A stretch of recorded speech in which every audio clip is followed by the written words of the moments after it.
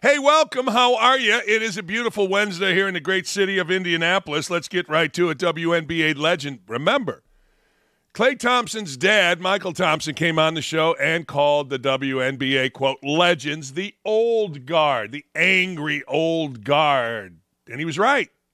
He used Jeep, jealousy, envy, ego, and pettiness. That was his acronym for the old guard of the WNBA, and it's nice to see now as things have settled down at the All-Star break / Olympic break. It's nice to see some of the old guard, maybe the queen mom of the old guard, Rebecca Lobo, at least the one with the most common sense. She's always had common sense. I've always liked Rebecca Lobo. But she hails Caitlin Clark as, wait for it, the best passer in the league. How about that? Talking about the All-Star snub, Rebecca said best passer in the league, proclaims it's scary that Caitlin is this good even though she's not making threes at the rate she was while at Iowa. What? You're saying nice things? Rebecca Lobo, like most, anticipate that eventually Caitlin Clark will get back to hitting a bunch of threes, but she's doing what her team needs. Unbelievable. Stunning, I say. Remember, the old guard is filled with anger, jealousy. What else? Jealousy, envy, ego, and pettiness, said Michael Thompson. And it's nice to see somebody not qualifying anything. It's nice to see somebody as respected as Rebecca Lobo. And maybe this is why she's respected, because she seems to have common sense, not qualifying. How many qualifiers have we seen out of people praising Caitlin Clark? Yeah, but she's white. Yeah, but that's all she brings to the table. Yeah, but the level of stupidity when evaluating Caitlin Clark's game from current and former WNBA players is astounding. Nice to see someone stepping up. Here is Rebecca Lobo doing just that. She's incredible. I think, Chelsea Gray over the course of the last few years has been the best point guard in the world and the best passer in the WNBA. I think right now Caitlin is right there, if not passing her in terms of the passing. I think she is the best passer in the league right now. Her turnovers are always going to be a little bit high because of the chances she takes, especially with get-ahead passes. She's, looking to thread the needle, and oftentimes it makes her there, and sometimes it doesn't. But and what's remarkable too is she still hasn't found her three-point shot at the rate that she will, but has adjusted. She's taking less of the logo bombs. She's driving more and finishing, so she's getting her points that way, and her assisting has been off the charts. It's been really, really fun to watch. It's really, really fun to watch in person. I loved how she had to clarify, because as a white woman, you do not want to say that a white woman is a better point guard than an African-American, Claudine Gray or whatever the hell her name is.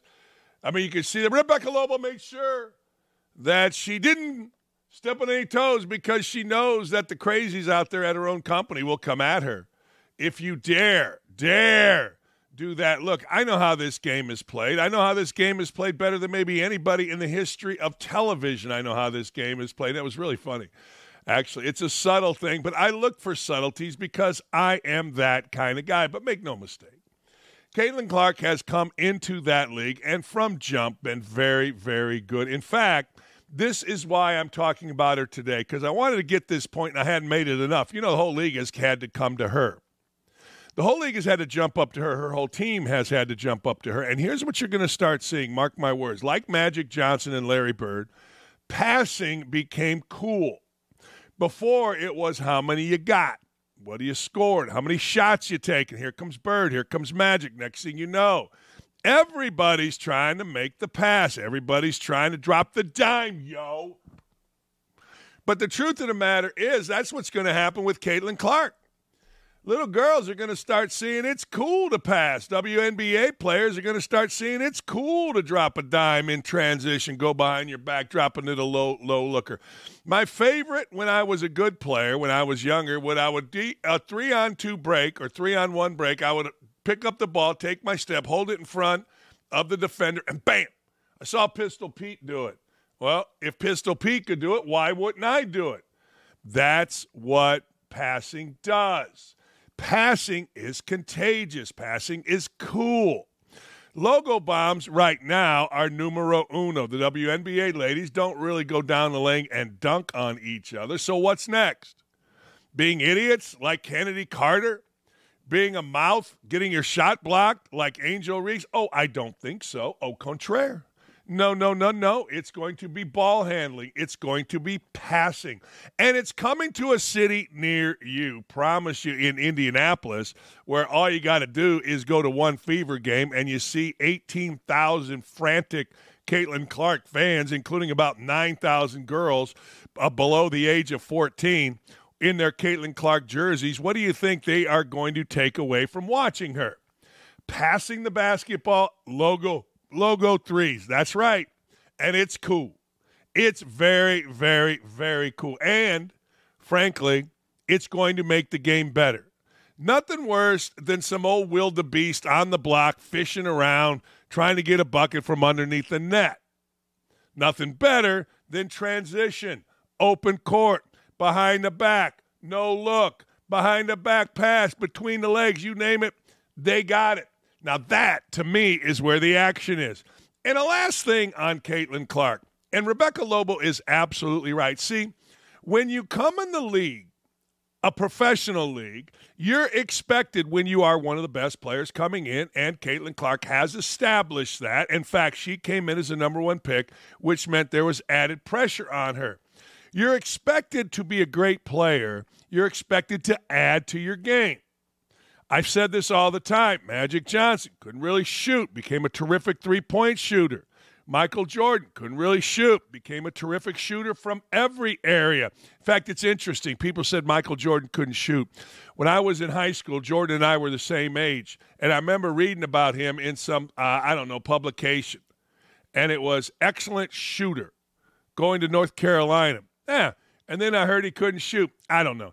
Anyway, Magic, Bird, on the block, fadeaways, Dirk Nowitzki, the one-step back move, all kinds of things like that. So Rebecca Lobo, is 1,000% right. If Caitlin Clark is going to be a truly great player, if Victor Wembanyama is going to be a truly great player, they will continue to add to their games. They will continue to add weight, add strength. I don't know about weight for Caitlin Clark, certainly Victor Wembanyama. So don't judge the book by the first-year cover. Judge it, give her a few years, and you're going to see everything you want to see in a basketball player in Caitlin Clark. Not a woman's basketball player, everything you want in a basketball player, regardless of gender. Promise you that one. This is very odd to me. My Harvard experience was this. The players at Harvard, I had a stepdaughter play softball. The players at Harvard get a bit indoctrinated. They, as young folk, think that everything is offensive. They, as young folk, evaluate everything. They, as young folk, get offended by most things. But this is outrageous to me, and I'm glad this woman is suing. At Harvard, there is a legendary hockey coach. Now, I'm going to say that again. Woman's hockey coach who for years and years and years, 29 years, was not paid as much as the legendary men's hockey coach. Her name is Katie Stone. And Katie Stone is one of the pioneers in women's hockey. Now, Katie Stone, 29 years, is suing the school after being fired over gender discrimination, blaming an HR investigation over a locker room comment. Now, I'm going to read the whole photo, Terry, but I'm going to tell you what the comment is. Listen to this. There are too many Chiefs and not enough Indians on our team. Now, I'm going to say that again. She said there are too many Chiefs and not enough Indians. Apparently, two little girls on the hockey team are Native American. They got offended. Aw, poor babies. Next thing you know, they went to wherever HR was. Now, I just want to say this to you. Can you imagine? I can't. You can. I can't.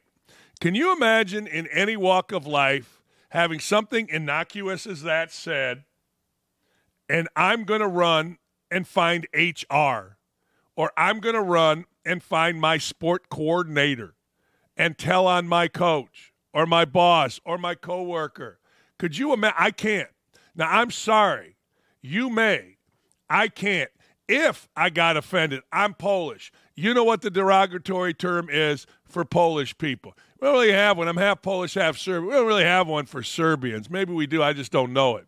But you know the derogatory term for Polish people. If Coach Knight or Coach Rogovich said to me, Dakich, you know the word, I would have gone, huh? And let's just say I was offended. I would have been unoffended by the time I got to my car with my buddies and drove to Lincoln Sub and got the Steelworker, an orange pop, and some French fries. What is wrong with people? That offended you? You're playing hockey. People are trying to hit a puck into your head. And saying too many Chiefs and not enough Indians made you whine, bitch, moan, and cry? What is wrong with you? And here's the deal with Harvard. And nobody can tell me different. See, the parents of athletes at Harvard are 1,010% conservative. And they laugh at their kids. And they say, yeah, you know, they're going to Harvard, great opportunity, unbelievable connections. Okay, but they'll come out of it in a few years. And they do. I've seen it for myself in my own household. You just laugh. But if you're really, these two little Native American girls, I can't believe Coach said too many Chiefs and not enough Indians. Well, if you want to look at it, she's praising everybody as being leaders. But, of course, that's not how two little girls playing hockey at Harvard. Here's the deal. Former Harvard women's hockey coach Katie Stone filed a lawsuit against the school on Tuesday for what she claims was forced retirement in 2023 and a history of being paid significantly less than her male counterpart. Boy, do I hope she wins this. Honest to God, I don't know her, never met her. Always respected the fact that Harvard's women's hockey was pretty. I like the champions of women's sports. Like I like old Hutch at Michigan when she was the coach. I do. I'm sorry, I do. Anyway, I digress. Claims she was forced retirement in a history of being paid significantly less than her male counterpart. Okay. Stone's allegations against one of the bastions of DEI of America come after a 29-year career with the Crimson, during which she racked up a record that made her one of the most accomplished female hockey coaches in history. What was the locker room comment that sparked a full-blown investigation? Stone, while speaking to her entire team in 2022, used a common idiom, there are too many Chiefs and not enough Indians. Because Harvard has two players at the time who were natives, Stone says she immediately apologized for using the phrase, which in and of itself is not overly problematic. At least according to us. That didn't stop the school from launching a full-scale human resources investigation into the program alongside another probe that was prompted by a survey of all athletic teams at the school. Listen to this. The secondary investigation was directed by former Harvard president Gay, who at the time was the dean of faculty of arts and sciences, after she cited the hockey team as a red flag. Why did Harvard have the dean of faculty of arts and sciences investigating a hockey coach? And how is Claudine Gay, who later refused to condemn students who were calling for the genocide of Jews, qualified to probe into alleged harassment of anybody, much less the hockey coach? Well, the answer is this. Let me evaluate this twofold. First, you never apologize. You just don't. I mean, what does an apology get you? Instead of apologizing, you say, look, I know you two are Native Americans, and if you're offended by that, just understand I'm calling you all leaders. I mean, I don't know if you know this, Native American gals, but Chiefs are leaders. We have too many leaders. It's amazing, though, that one innocuous comment that means literally nothing, that is so unoffensive to anybody with half a brain, much less an entire Harvard working brain, could ever be offended. But I have a tendency to think in reality. So two little girls that are hockey players get mad, and they're looking around going, oh, my God, I can't believe it. And this is what women do. My wife will tell you, I don't care. If this offends women, be offended. My wife, I can sit her down right now, read her this story, and she'd be like, well, of course. It's what women do. Probably what dudes do, too, if they don't like the coach. Can you imagine sitting down? Well, I'm offended. Are you offended? Yes, I'm offended. Where do we go? And, of course, the school gives you a whole list of places where to go if somebody happens to say something that, oh, my God, I can't believe I just heard. And so they march right in, go do their thing, and next thing you know, 29 years. There's no equity in coaching anymore. There's no equity in anything. I can do this show for 15 years. Say the wrong thing, gone. I get that. We all get that. It's not my boss's fault. It's not anybody's fault. It's just the world that we live in. Hopefully that world will change, but I got to tell you, if the far-left crazy woman wins the election, we got serious problems, but I digress. So anyway, Harvard being Harvard, we learned a lesson. Number one, do not ever apologize. Number two, and here's a stunner, oh my God, an African-American woman that shaves her head that says, hey, look, I'm not going to condemn genocide of Jews on a campus who's basically funded over the years by Jewish people who got fired. And I will tell you this, there is no chance that this Claudette Gay, whatever the hell her name is, didn't have more things like that. You don't get your speeding ticket the first time you speed. So all of a sudden, this woman, because of who she is, not really, but because of what she represents physically, gets to be judge and jury, which I'm going to get to my point, which is, man, I'm not surprised by the hypocrisy of the left. I'm not surprised by the hypocrisy of Harvard. I'm not surprised by the douchebaggery of any of it. You could tell me that this woman Stone pushed a player. I wouldn't give a rat's ass. 29 years, she has made women great. And I looked at this. So many of her players are standing up for her. So many. But two little girls that are Native Americans that were taught to be offended by everything decided, I'm just trying to picture this. Aaron Spielberg and I are playing basketball at Indiana. Coach Knight asked me a question. You're either the dumbest SOB or you don't listen. Which one? Coach, I always listen. He asked Spielberg the same thing. Aaron says, Coach, I listen. We get together after, well, that was offensive. Oh, my God, I can't believe that happened. And we're bitching at it, and we decide to do what? You know what we decide to do? Let's get something to eat. Let's laugh about it. But I don't even know how I would run to HR. Maybe everybody in the world knows how to run to HR. I have no idea. The only thing I know about HR is I got to fill out another form for Fox saying that I won't, harass anybody in the work. I don't know what the hell. I promise I won't. And I promise, Gary, I will fill it out. Hey, we're pissed. Let's go to HR.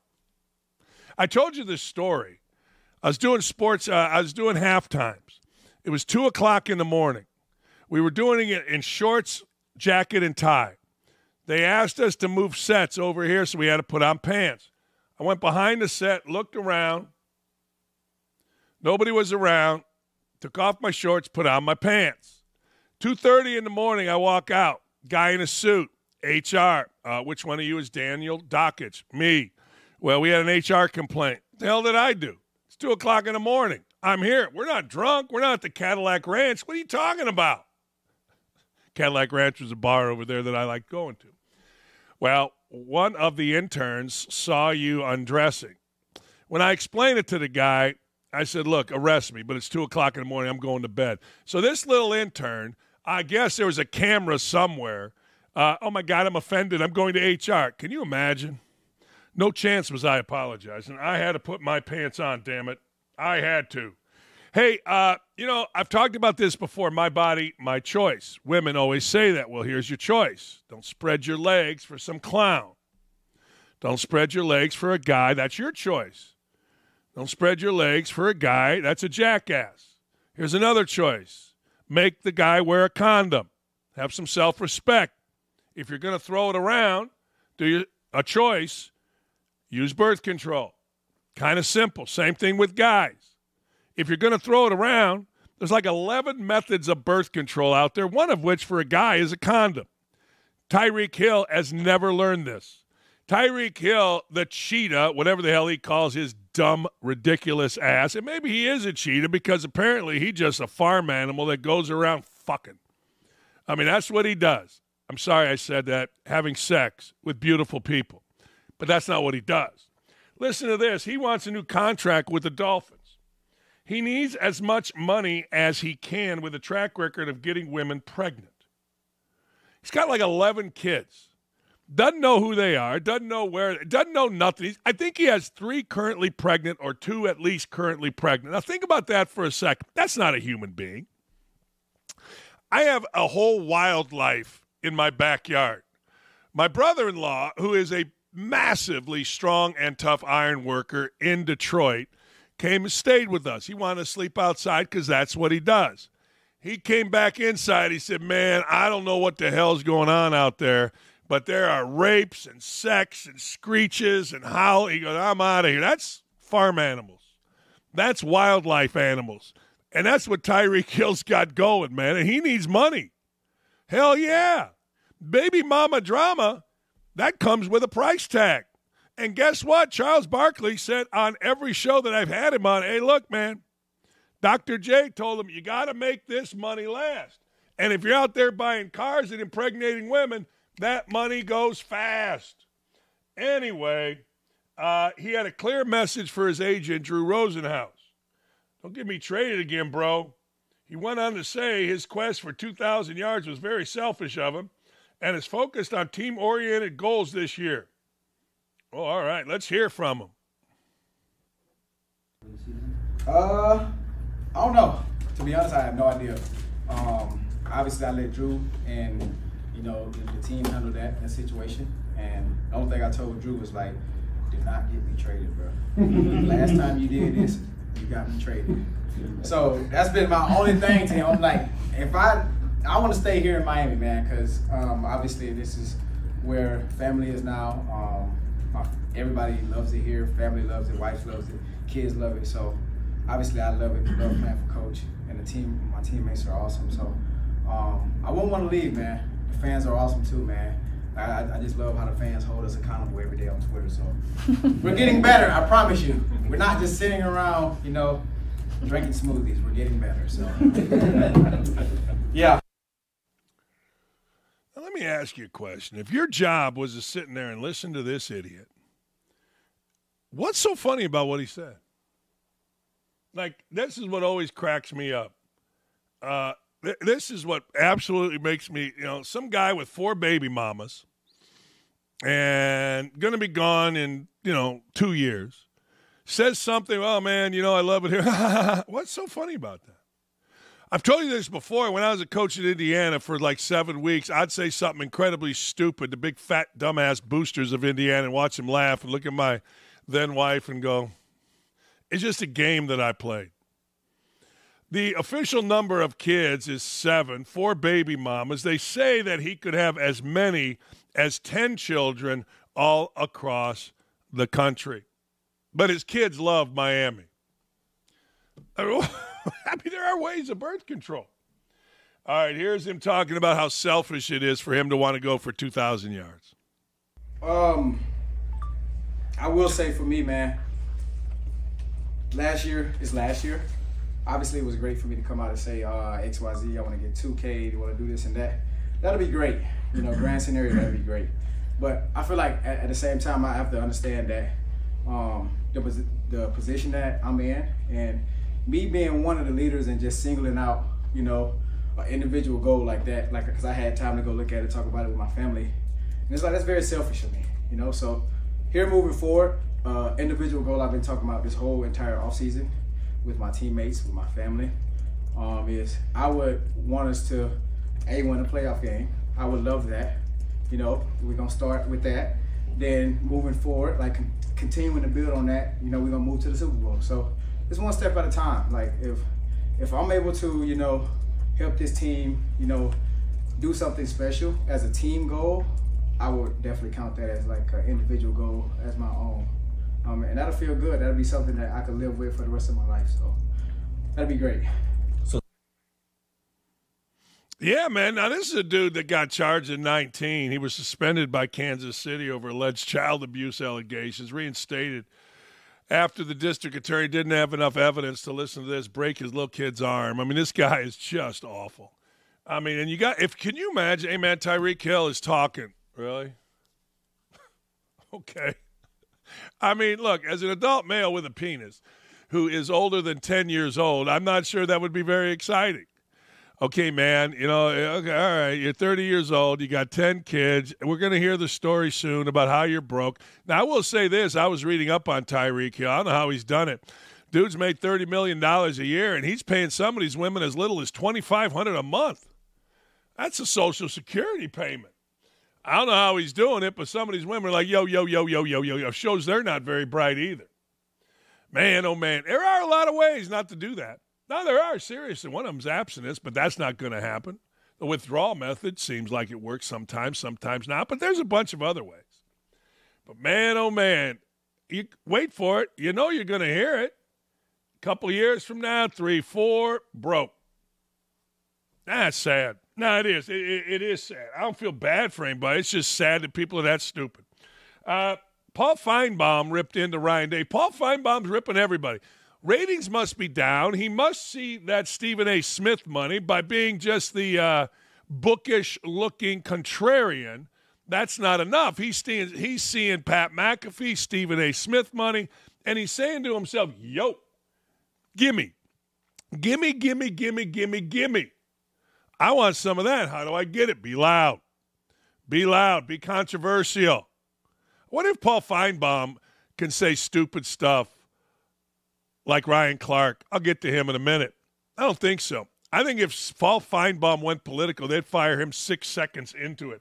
Long story short, Finebaum ripped Ryan Day for his comments he made on First Take while discussing the team's motivation for beating Michigan this upcoming season. Finebaum has now moved into the aura of coach. Good for Finebaum. Here he is.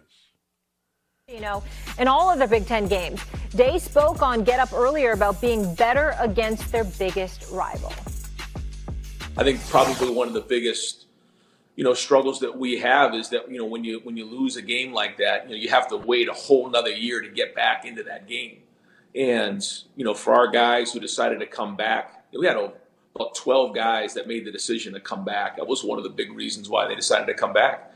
But what we have to do is build every day and grow every day and count on the work that we're doing on a daily basis that's going to matter as we get to the end of the season.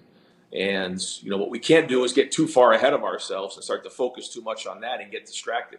That's just the bottom line. But when you come to Ohio State, you got to win that game. All right, Paul, you're up first, my friend. You don't look too amused. Is Ryan Day? Ryan Day, Yeah, go ahead, Paul. Molly, I have no idea what he's talking about. I mean, he's lost that game 3 years in a row, and he's talking about how his players are motivated to come back and play. Well, I heard that 3 years ago, 2 years ago, and last year, and you stunk in all 3 games. What are you talking about? And here's the problem with talking about Ryan Day. You look at his record, and I'm sure Doggy will quote it and Stephen A. will quote it. It's gaudy. Nobody has a record like him, except you can't choke the biggest game of the year. And to me, if he can't beat Michigan this year when he's got probably the best team in the country along with Georgia, after Harbaugh leaves, after all those great players depart, after a national championship, he ought to be gone. I mean, that is, it's simple as that. That's the biggest game of the year in the Big Ten. And I realize that Ohio State played for a national championship a couple years ago against Alabama. Well, only lost by 28 points. They've been to the playoffs, but that program hasn't won a national championship since 2014 when Urban Meyer was there. So quit making excuses, Ryan Day. Quit acting like your players have given up something to come back. 3 years ago they came back, 2 years ago they came back, and 1 year ago they came back, and it's been the same result. O versus the last 3 games against Michigan. That's literally the dumbest response I've ever heard on a really dumb network. All of a sudden he's yelling and screaming. What's Ryan Day supposed to say?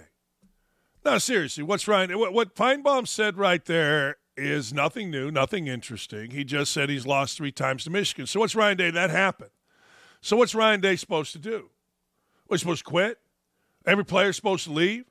They lost 3 times against Michigan. It is a fact. They won a bunch of times before that. It is a fact. It happens in sports. So what's the problem with what Ryan Day had to say? It is amazing, and it gets more and more amazing every single time I hear Finebaum. Finebaum has become a clown, and now I don't like that. I like Finebaum. But Finebaum yelling and screaming like a complete dumbass about what Ryan Day said is the epitome of lunacy, posturing, pandering, and it's ridiculous. Ryan Day didn't say anything wrong. What's he supposed to say? I mean, he can't change the outcome, and neither can Finebaum. But Finebaum's still bitching about the outcome. Look, as a coach, you know you got a game coming up September, whatever, late August. Can't change what the hell happened, so you put your head down, you go to work on the next one. What does this idiot Finebaum think Ryan Day is supposed to say? We quit. We're going to give up hope because we lost. We got our ass kicked. And I told you this before, and I'll tell you this again. There's always the list when it comes to a coach. There's always, did you hear what he went back to? They haven't won a championship since 14. They got beat by 28. You gloss over the positive. Yes, they've been in the playoffs. No. There's a lot of schools, a lot of coaches that Finebaum will not criticize that are at major programs that haven't been to the playoffs, that haven't played Alabama even though they lost by 28. No, it's the world we live in. And I've said this before, and it's a complete bullshit. It is complete and utter bullshit. When you get on the wrong side of the media and it becomes popular to rip your ass, because right now it is very unpopular to say anything positive about Ryan Day, period. It's not popular. So every douchebag without a spine who is catering to an audience, Finebaum's contract, I'll bet you money, is coming up within a year or two. I'll bet you. And he's an old white guy in a company that doesn't respect old white guys, doesn't want old white guys except in management positions for their 401ks and their stock options, and he's trying to reinvent himself as this loud, angry guy. And it just falls on deaf ears because he is a bookish, wimpy guy, ripping on a guy who every single day has to live with 3 straight losses, and it really pisses me off. Ryan Day didn't say a damn thing wrong in that interview. If you're going to rip his ass, rip him while he's on. Don't rip him when he gets off because little Molly or some little girl asks you a question. No. Don't. It's chicken blame, and it's easy. Well, he lost his. Yes, he did. He also won. Well, he's got a great record, and you guys will tell me, but that don't matter. Oh, okay.